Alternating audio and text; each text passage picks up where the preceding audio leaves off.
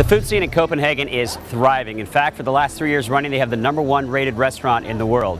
For our food feature today, we're on the main walking street, the Stroll, to feature the Royal Cafe, which is anything but your average cafe.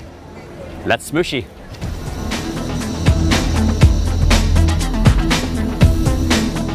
I have been so excited to learn about your concept, not only about Smushi, but cafe. You've taken it to a whole new level.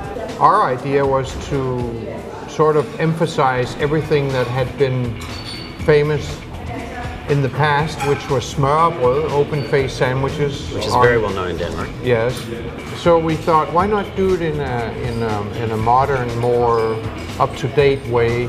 Not have huge open-faced sandwich, but maybe have small, tasty. You can try more things that way. Yeah. You know, you can, as you can see in front of us, we have 3 smooshies standing here.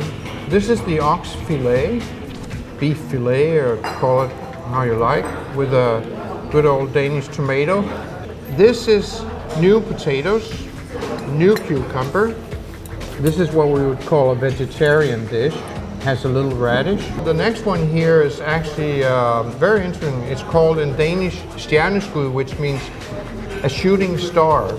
If you see it from above, the way it's made, it looks like a star. Now I feel like your cafe here, because this room is beautiful. I feel like we're having like afternoon high tea. You can see something there, hand-painted wall, or you can see one of these old paintings from our castle. Why not give people that experience? This is the most unique cafe we've ever been to, and this is absolutely a wonderful presentation. Congratulations. Thank you. That's awesome. You're redefining it. Thank you very much. Good job, bro. Thank you for coming.